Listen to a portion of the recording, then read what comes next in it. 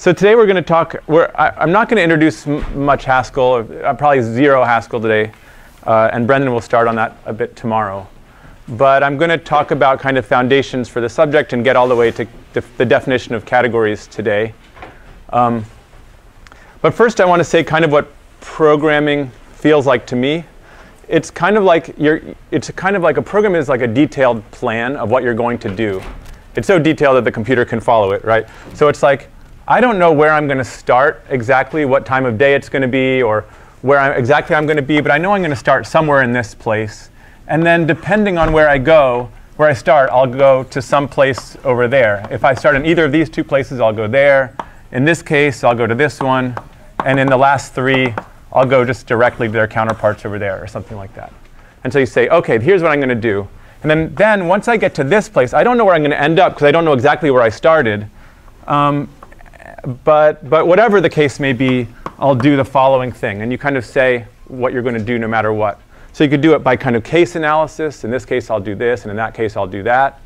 Or you could say, like, here's a pattern I'm going to follow. I'm going to like read something, and then I'll do what it says or whatever. And so you make some hopefully concise way of saying like what you're going to do in all the various cases. And maybe you kind of split off. Like, I'm going to give some information to Bob, and I'm going to give some information to Alice. They're both going to compute some stuff on their own, and then I'll recompile it at the end, or put it back together at the end and do something from there. So that whole story of kind of this plan of action is what a program feels like to me. And it's also kind of the story that we'll talk about today of categories. In a category, you can do that sort of thing also, but just not by looking at dots or something, but in a very abstract way. So, but before we get to categories, the words in the definition of category involve words from sets, from set theory. And so we'll have to start with sets. So there's a whole theory called set theory that is mainly interested in like cardinalities and sizes of sets and how different sets, axioms for sets and things like that. And in that theory, they never really tell you what a set is, but they tell you if you had some, they tell you, here's one I'm going to give you. I'm going to give you a empty set, and I'm going to give you an infinite set. And then I'm going to give you lots of ways of making new sets. But I don't really tell you what a set is. All I tell you is that there's something called that, and that one set can be an element of another set. And it's like you have like this set is an element of this set, and so on. And it's kind of like a lot of like symbols, and it's kind of a little bit strange for me. And so this is like this theory of Zermelo-Fraenkel set theory. And in today's course and throughout the rest of this course, we're not going to be using Zermelo-Fraenkel set theory. So if you know that, then great, but this will be much simpler in some sense. What a set is for us is one of these things. It's a bag of dots. So that's a set. It doesn't have lots of braces in it. Now, this set, one thing about it is that you can point to any of the elements of it. So someone can point to one. And another fact about it is if two people are pointing to elements, we can tell if they're looking at the same element or not. Those are basically all you need for our notion of sets. Yeah? But it's still, you can only have an element in there once, right? That's right. That's right. A sack of dots. It's a sack. It's a sack of dots. OK. So this element is called A, and this one's called foo, and this one's called smiley face, and this one's called for. And that's a sack of dots. There we go. That's a set. And what we could say is, like, if this set is called X, then we could say that A is in X, meaning that someone can point to that thing. And the pointer is called, it's really more like the pointer is called A than the dot is called A, from my point of view. But we could also say 4 is in X. But we would say 5 is not in X. And so this, this symbol, it means, is pronounced is an element of.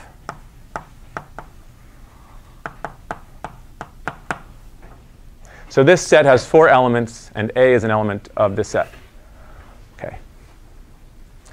So some of the nicest, or a lot of the sets I like, I denote N underline. So let me, instead of writing that, I'll just write 0 underline, 1 underline, 2 underline, 3 underline. So 3 underline is 1, 2, 3.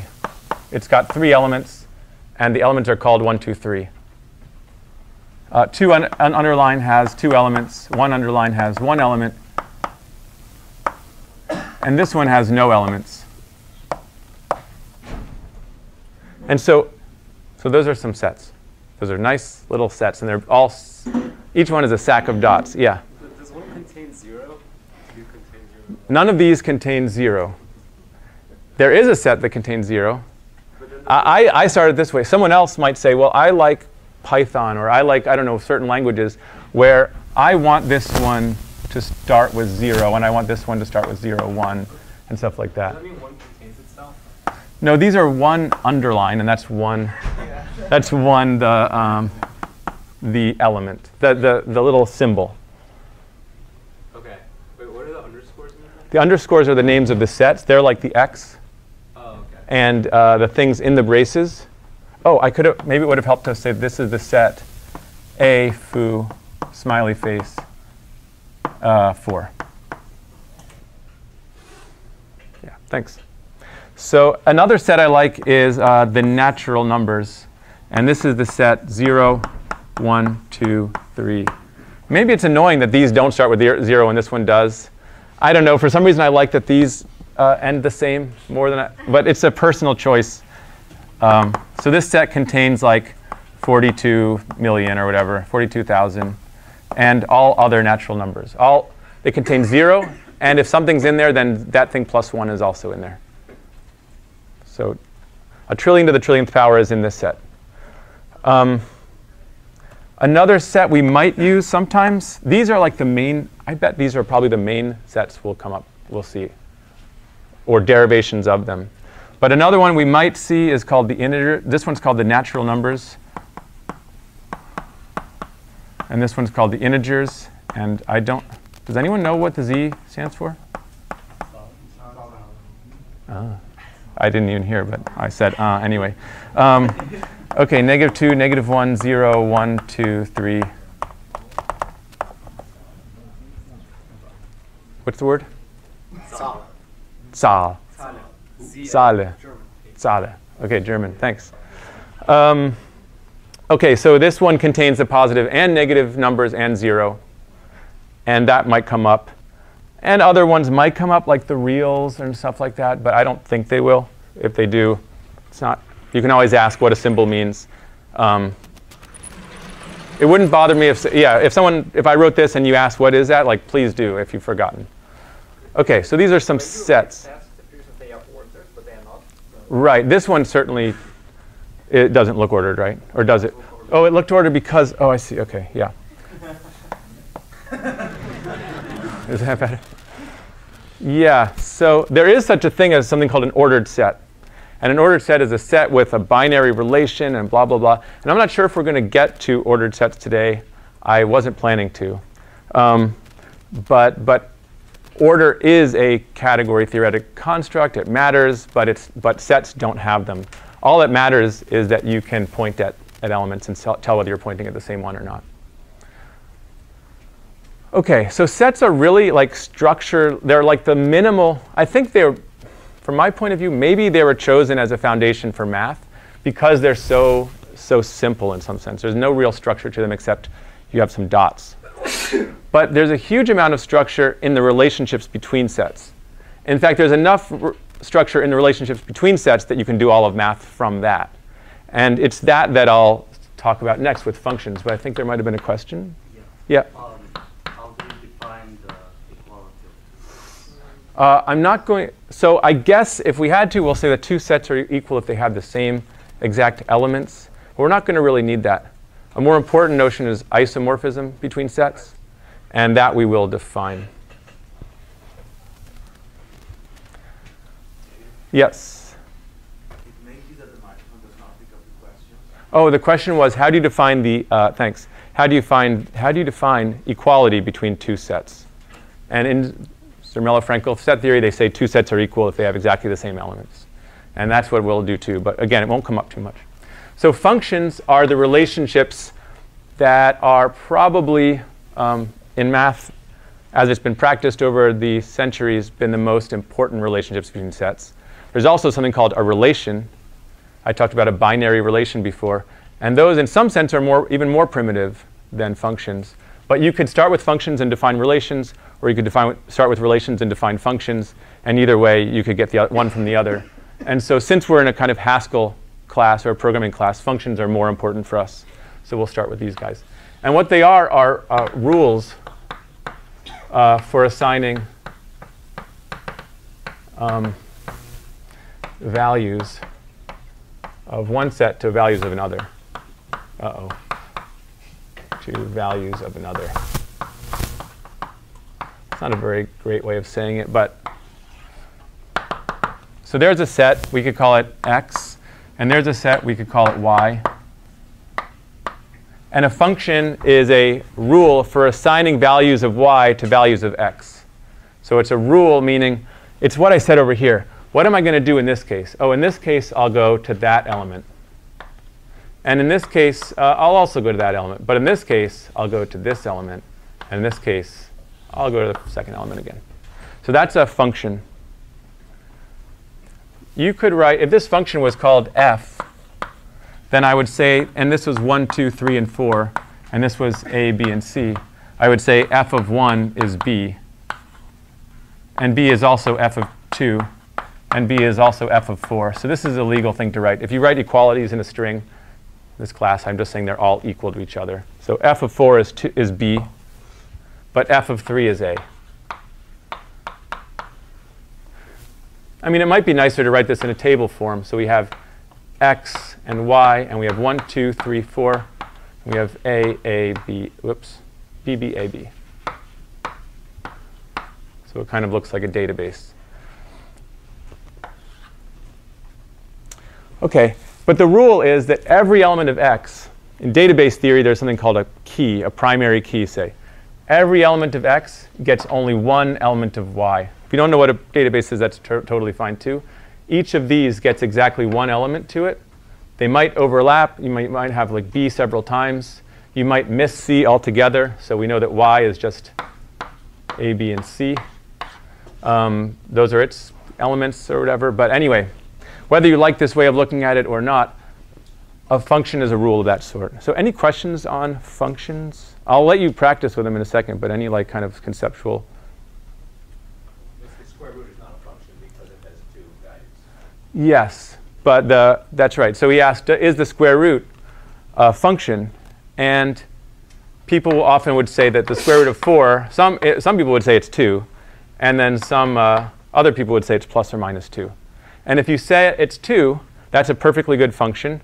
It's a function from a symbol I haven't yet defined, the non-negative reals to the non-negative reals.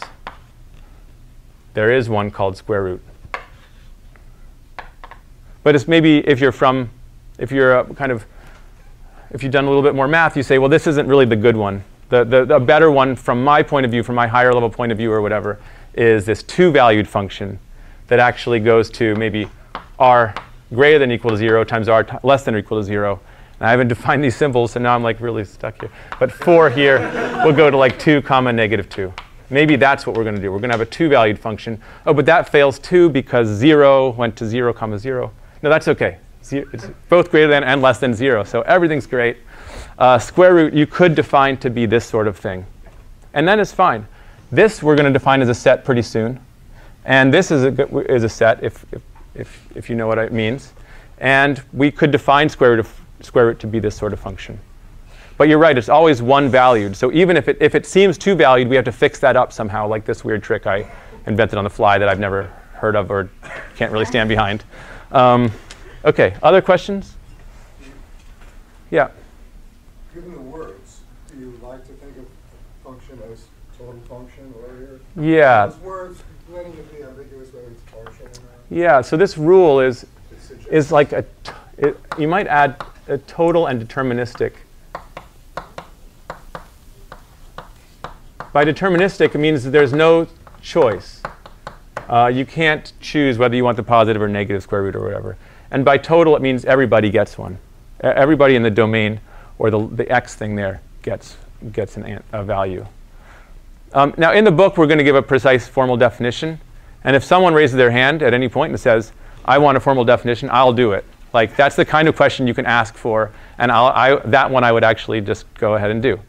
But I'm not going to do it unless you ask, because it's a matter of understanding and the fact, like, does it make sense to you? Maybe you already know and you don't need it, or there will be notes after class where it'll be formally defined. But if you feel like you need it to follow, then go ahead and ask, for sure. So if there's any undefined values, like log of 0, that's not a function? That's not a function. That would be a function from some limited domain. So let's say you had log. I would say, oh, that's a function from r greater than 0. This little subscript, I also haven't told you formally what it means, but that's how I denote like a subset. So it's from all positive real numbers to real numbers. So I always force it to be total by changing this if I need to. OK, other questions? So here's a question for you then. So turn to a neighbor and figure out how many functions are there.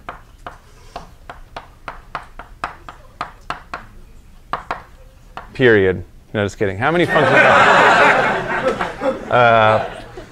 From 2 to 3. And if you get that one, then from m to n. OK, so turn to someone, or figure it out for yourself, but feel free to turn to a neighbor and figure out how many functions are there from the set I called 2 to the set I called 3.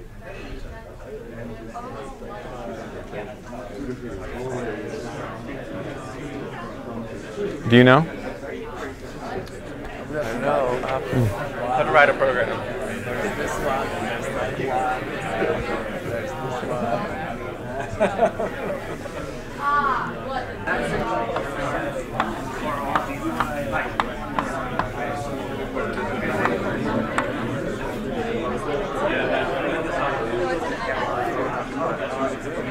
OK, start to wrap that up.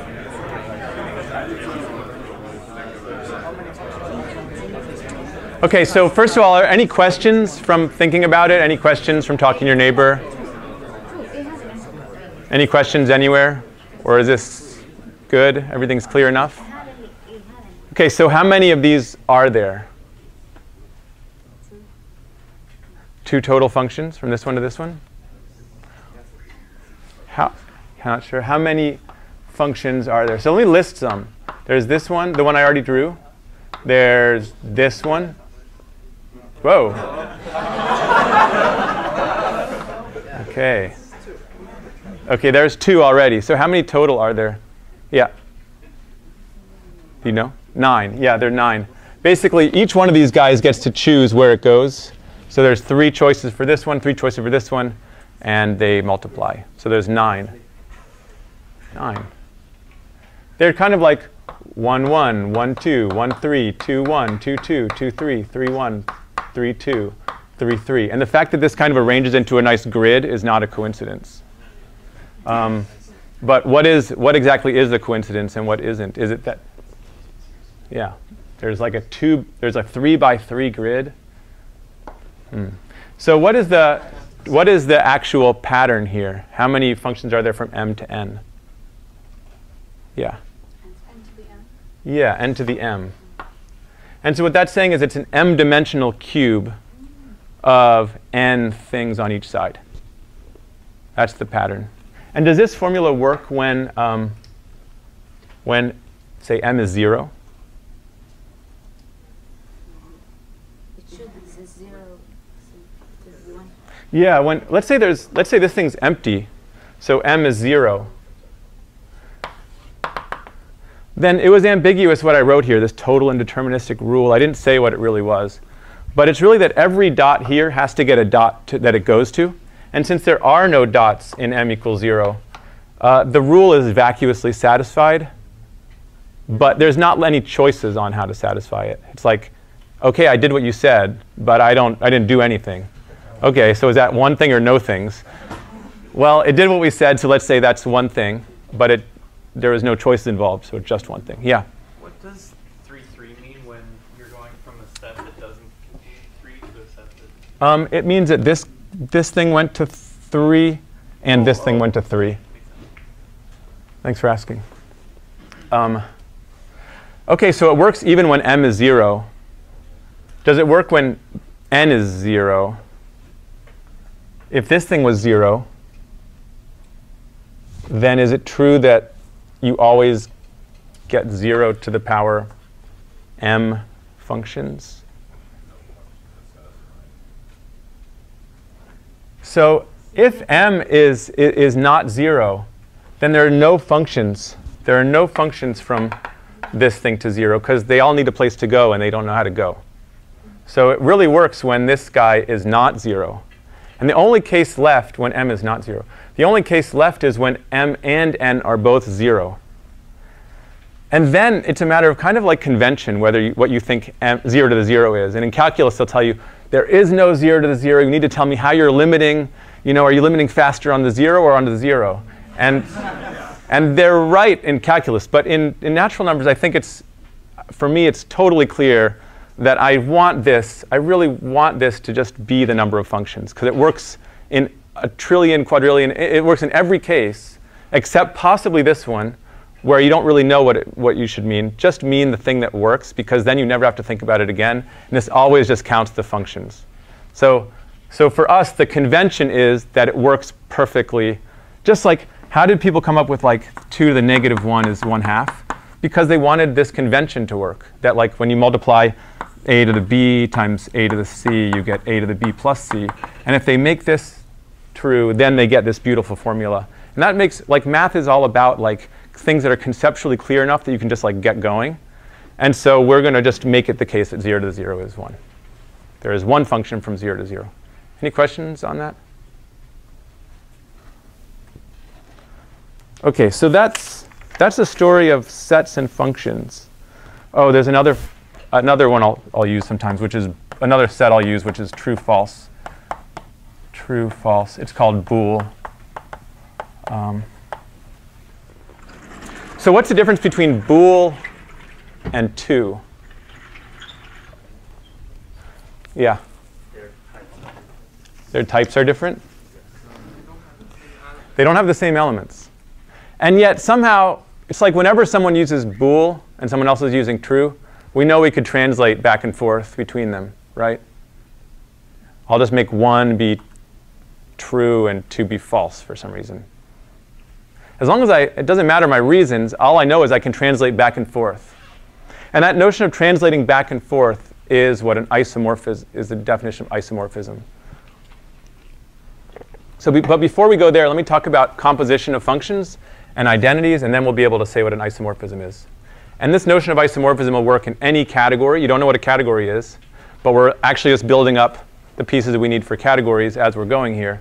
And soon we'll know that the sets form a category, and isomorphisms, like between bool and 2, will make sense in any category, that sort of thing. So to get there, we need to talk about composition.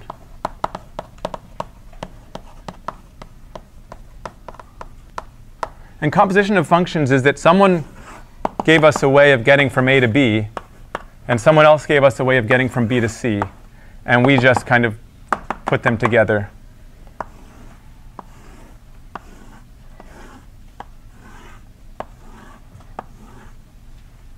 So the composite of a function f from A to B and a function g from B to C, I usually like to write it like this, f semicolon g, but it's more commonly written g circ f, circle f. And either one of those is fine. This is like a circle prime for writing it backwards. It's really nice in lots of cases because you just read in the order that you write, f circle g. It's kind of not so nice in Haskell or in programming languages because you might want to write like f of a, well, for various reasons we'll get into. But anyway, so composition means, or G composed f, says like G composed f of some element x. What is it defined as? It's G of f of x. That's the definition. I'll often write a colon equals to mean like this is a definition. This thing is a new function. What function is it? G composed f is the function from 4 to 5 that, well, what does it do to the top thing? It sends it to the third thing, because you just follow the arrows there. Is that good? OK, so the second thing goes to the fourth thing. The third thing goes to the third thing. I see. And the fourth thing goes to the top thing. So that's composition of functions. It's like sine of cosine. For some reason in calculus, you're always taking derivatives of things like sine of cosine, like just in case you need. Well, anyway, so I shouldn't make fun of other subjects. So you just are taking, you're taking a big composition of functions. You're just doing a lot of things in order. And that happens in programming because like you want to make modular programs. You don't want to program for every possible thing that's like as long as the number of cases. You want to reuse functions over and over, right? And because of that, you're just going to have like a few functions that you use in various different ways. And composition is one great way of combining functions. Another one is parallel. There are other ways of combining functions. I'm getting stuck because it's not parallel, like parallel processors. It's like you're doing two things. Alice and Bob are both each doing something, and we're going to combine them later. But OK, so this is composition of functions. And then there's a fact that composition is associative. And that means that if there's actually like someone behind this one doing something, and we first combined these two functions into one, and then did this one, it would be the same thing as first doing this one, and then combining these two into one, right? But all it really means is you can follow paths unambiguously. The fact that we wrote G composed F as like a way of taking two things and making one, we could have also taken three things and made one. So the formula that I'm saying is true, the associative law, is that if you do E and then F and then G, it's the same thing as doing E and then F and then G. And the fact that you couldn't even hear the difference between the two things I said, except for like minor pausing, is the fact that they're the same. That's one. Or G of F of E is G of F of E. OK, that's called the associative law. Yeah? So in the notation of the semicolons, the thing that comes first is like the innermost one in like the list. Yeah, so it's annoying from reading like this. So here's a nice way of why it's kind of nice, is like let's say you wanted to know what F of A was. So usually you write F of A, and then it gets annoying this notation here because it's like it's like all backwards. But what if I think of A as the pointer from 1 to that thing? Like the elements of this set are exactly the pointers from 1, because if this is A, then A to the 1 is A. Like functions from 1 to A is A. So I can just denote this by a pointer, by a little a function. So this is also A. Pick out A and then do F.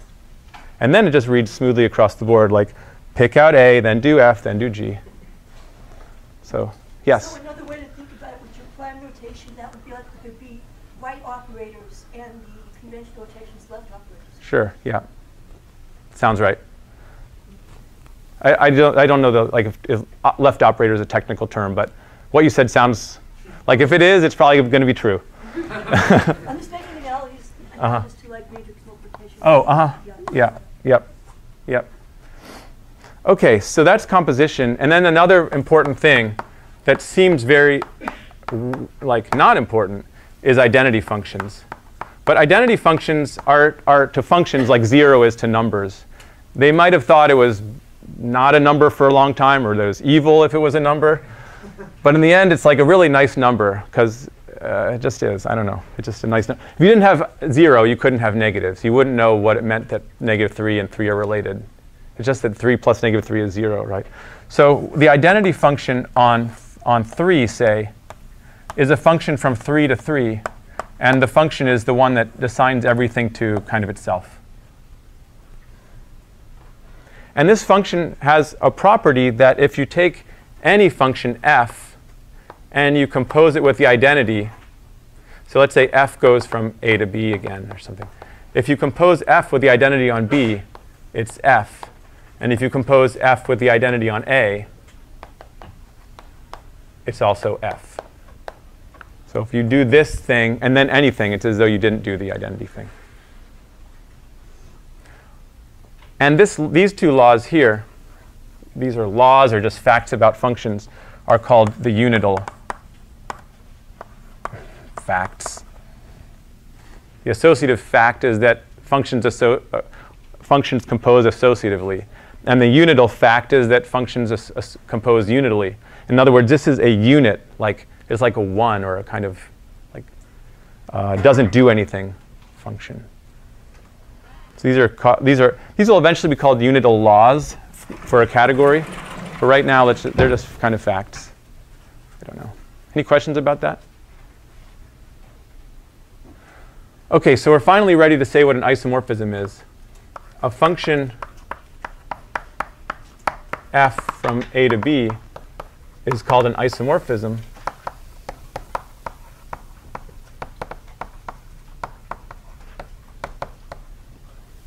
if there exists, someone tells you they have an isomorphism, what they have to do is they have to exhibit a function g from b back to a such that if you do f then g, it's identity on a, and if you do g then f,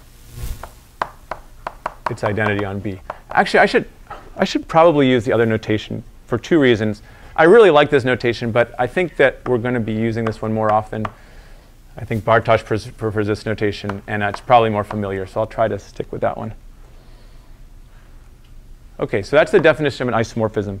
And this is when I said that 2 and bool are isomorphic. Actually, what I said was that you can go back and forth, right? That's what I said. You can go back and forth, and they're the same. What is this going back and forth? It's that I don't care if you send 1 to true or 1 to false, but then send the other one to true, and I know that you can kind of go back from that and come back where you started. So this says there's a function f that's an isomorphism from 2 to bool because there's some function g I could pick that undoes it. And not only does it undo it that g composed f is identity on 2, but also f then g is identity on bool. And so, like, for all intents and purposes, they're the same in the sense that someone has exhibited a way of making them the same. So any questions on that? Yeah. So is that just that, like, if one function never maps to the same point on another sack? Yeah. That's a good question. So is it the case that if I have 2 sets and no 2 of these guys went to the same element of the other set, are the 2 sets isomorphic? So someone shook their head, so why? The second set might be larger. Yeah, that's right. So you can't, it won't go back, it won't reverse. Yeah, so this one doesn't reverse. It almost reverses. You can get back where you started from, so it's like, yeah, no, it's fine. It's fine. I don't care. There. That reverses just fine. You get back where you started no matter what. But it doesn't reverse when you go starting at this one. So a property like, if you have a function of that sort, it's called a retraction. And so the thing you said is almost a retraction. If someone is totally bored and knows all this stuff, like, is it the case that every injection is part of a retraction, that there's always a way to go back? Yeah. So trying to figure out the terminology-wise, a sack has unique elements where a bag can have repeat elements? Oh, right. So the reason for sack is, first of all, I think it's a funny word, but second of all, because bag has technical meaning in computer science. And it's one where you're allowed to repeat elements. So you could say that, like, you could say 2 is in the set is in this bag twice. And I don't mean bag in that sense, and I don't know if we're ever going to talk about bags in that sense in this class. Okay. It's just that the objection that someone had in the beginning, it's okay, was that. And it's totally reasonable in a class for computer people that would come up. Okay, other questions? Yeah.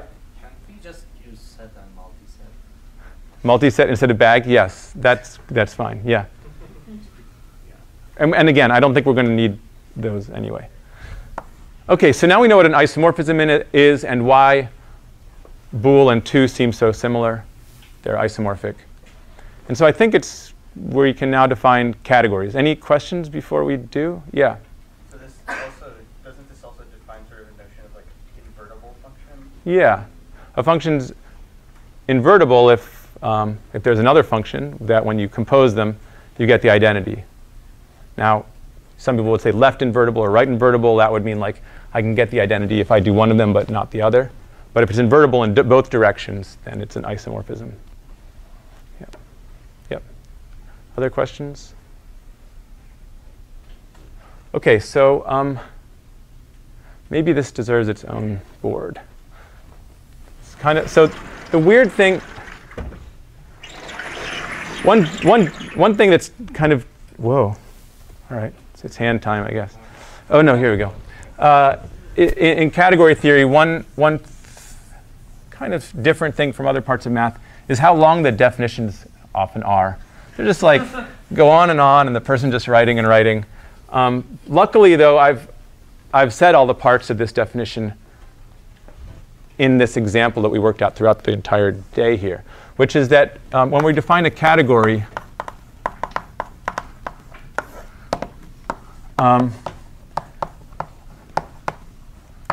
called C, you can think of C as the category of sets. You don't know what the category of sets is yet, but just watch as I say stuff.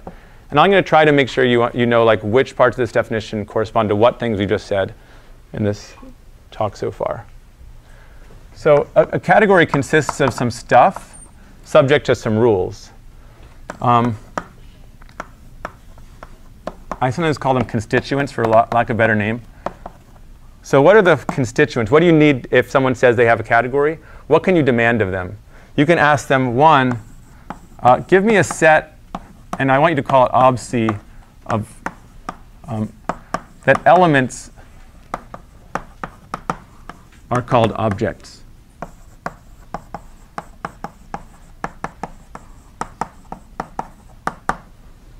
It's not a set. Some people say it's a set of objects, but then you don't know what an object is. It's not a special set. It's just a set.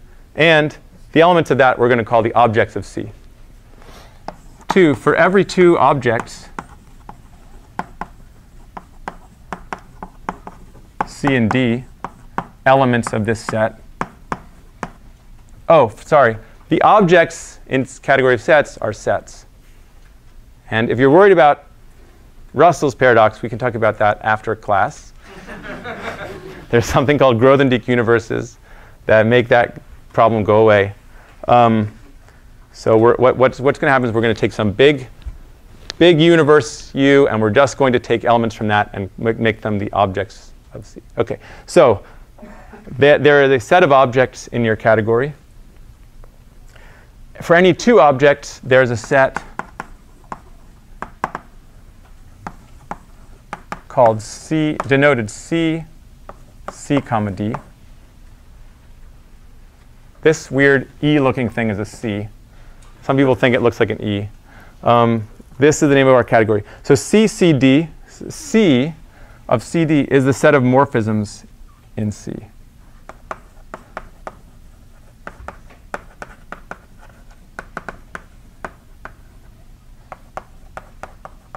These are called morphisms from C to D.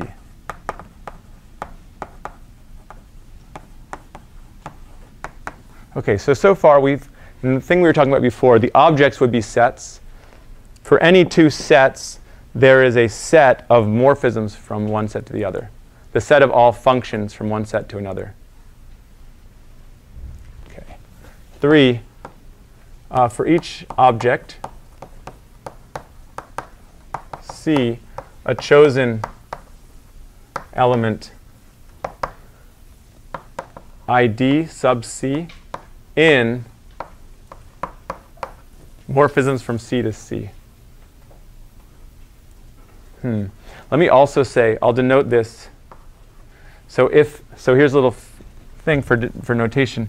If F is in C, C, D, I'll write F colon C arrow D.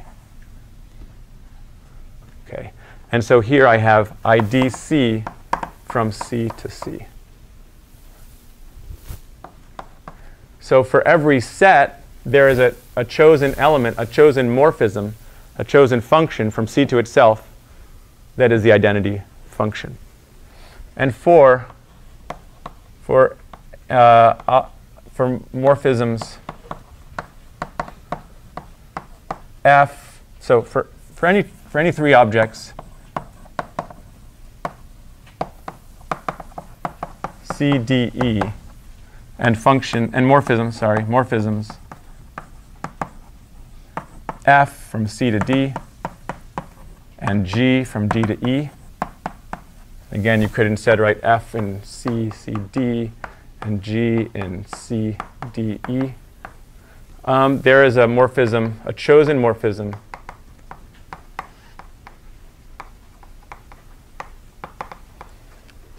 G circ F from C to E. And those are the constituents, 4 things.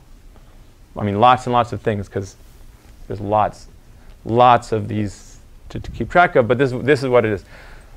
And by chosen, what I mean is if someone tells you they have a category, let's say I say, oh, vector spaces form a category, and you say, I don't know what you mean by that. What you're allowed to ask me is, sorry, what are the objects? And I say, oh, the objects are the vector spaces. Like, okay, that makes sense. And what are the morphisms from R2 to R3? Because those are both vector spaces, right? It's like, yes, those are the linear transformations. So if someone asks you, if someone tells you they have a category, you're supposed to tell them, you're supposed to be able to ask them, what are the objects, what are the morphisms, what are the identities, and how do you compose? And then once they tell you those things, you can check them on a couple facts. You can check them on 2 rules.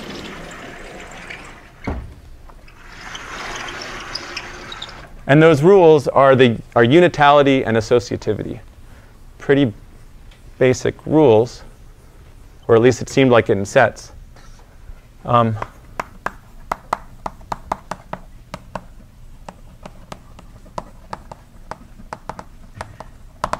So one rule is that for any morphism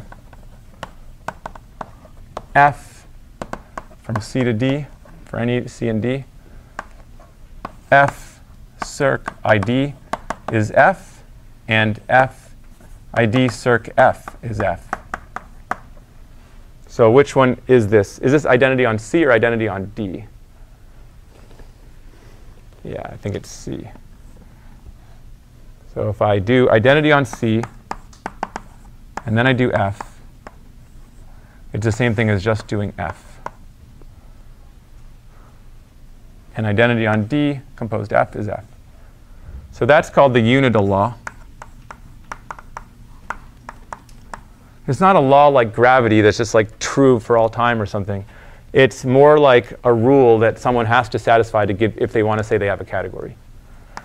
And B, for any 3 morphisms, this is the associative law.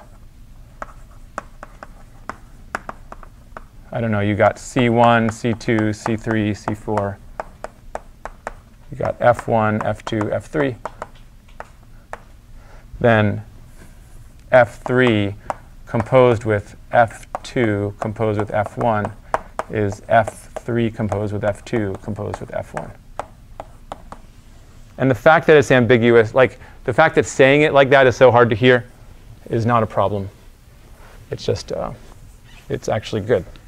Like there is no difference between, we could just write this as F3 composed F2 composed F1 and not worry about how it's parenthesized. Okay. So any questions? That's a category, this long string of things I've just said. Yeah? Can you give an example of something that might violate A and something that might violate B? Yeah. So how about the category? So let's say we have the objects of my C sub bad are the natural numbers. Okay, that's a set of objects. And wait, what am I about to do? Oh, I'm going to do a monoid, sorry. Yeah, so let's say the objects of C sub bad, there's just one object called smiley face. And C sub bad of CD is going to be the natural numbers. of smiley face, smiley face. OK, so this has one object, and it's got lots and lots of arrows. It's got one called 1, one called 2, one called 3, one called 0. And one thing I could do is I could say the way that the identity on smiley face is 0.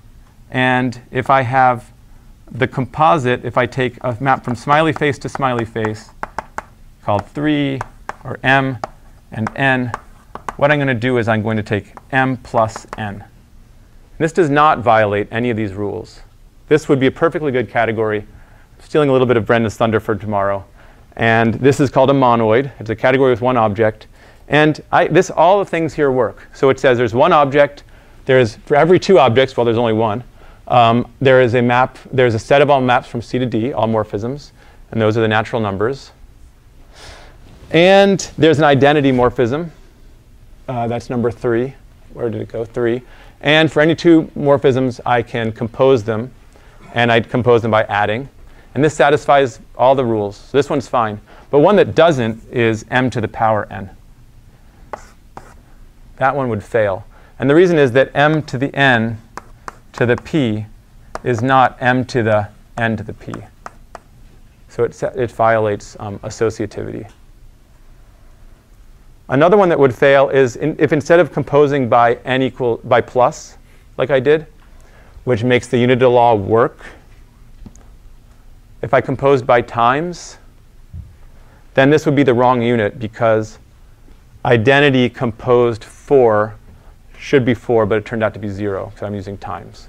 So I could have the wrong unit, or I could have non-associativity. Does that help? It's a weird example because like you probably weren't expecting this kind of category, and I kind of went directly to it. But you see that it's non-associative here? Yeah. OK. Yeah. What do you mean by morphisms are natural numbers? Is it like just index sets functions? Nope. Yeah, this is so for programmers who know some category theory, they tend to think, I don't know if this is your situation, but they tend to think of a very particular category, namely something like a type system or something like the category of sets. I should probably try to get to that, but I don't know if I will. But here, all I required of you to give me a category was to say that for every two objects, there is a set, elements of which I'm going to call morphisms. Here's the set, and I'm going to call 17 a morphism. And 17 composed with 32 is 49. Yeah, thank you. Is there only one morphism for a set that only has one element? Say that again? Do you mean the fact that the object, there's only one object? Right. Does that mean there's only one morphism? No, what it means is that there's only one Hom set. There's only one C smiley face, smiley face. There's only one set of morphisms. They all point from that object to that object. And when I compose them, like 1, then 2, I get 3, say. Yeah. Do you have a question? Yeah. Can any of them, like, so for the second condition, can any of the sets be empty? Like, can Yes. there be things that are Yes. So here's a category. It's got two objects, 1 and 2. So ob, here's C, and ob C is 1, 2. And and C from 1 to 1 is just the identity. And C from 2 to 1 is going to be empty. And C from 1 to 2 is going to be empty. And C from 2 to 2, the morphisms from 2 to 2, will just be the identity. This is called the discrete category on 2 elements. So it's just kind of got this little identity there and little identity there. Yeah? So is it just standard to give the name of the set of morphisms the same name as the category? Yeah. Or is it, okay, so it's Yeah. like, A lot of times people... to not confuse the like C without the brackets and C with the brackets for the set of morphisms? So one thing a lot of people do is they write, instead of C, they write Hom sub C from C to D. Okay.